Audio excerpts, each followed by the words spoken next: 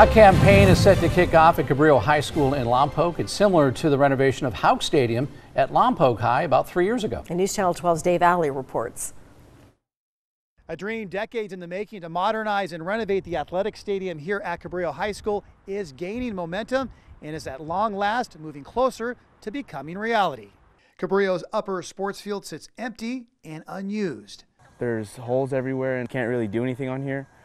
It's it's a safety hazard. Poor conditions with the grass and track surfaces have long rendered the stadium off limits for games and practices. We practice in the staff parking lot, and practice starts 20 minutes after the last bell rings, so we have to wait for all the cars to leave. Without a stadium of their own, students feel it leaves them disadvantaged. We're out here playing on a field that doesn't even have the 50-yard line, doesn't even have, it doesn't have any markings. It's hard to play at a field where you don't know where you're at, and I think it's time for some change. And changes are on the way.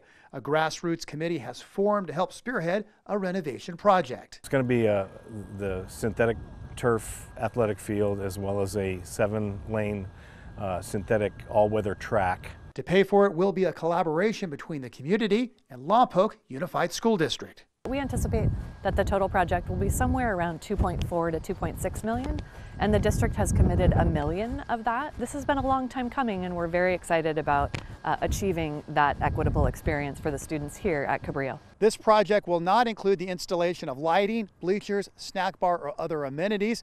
The plan is to potentially add those features at some point in the future. This is probably a 3-phase project. The second phase is probably going to be some bleacher and seating arrangements, and then down the road, third phase, it would be an opportunity to put lights up and have, as they say, Friday night lights. Which will put Cabrillo finally on a level playing field with the competition. I think it'd mean the world to this school. The school really deserves it. I mean, it'd be just so much better, so much easier. I think that getting the field will help the school be the best it can, not just with band, but with everything. The hope is fundraising efforts will be completed sometime this year, so construction on the project could finish next year, coinciding with the 60th anniversary of Cabrillo High School. In Vandenberg Village, I'm News Channel reporter Dave Alley.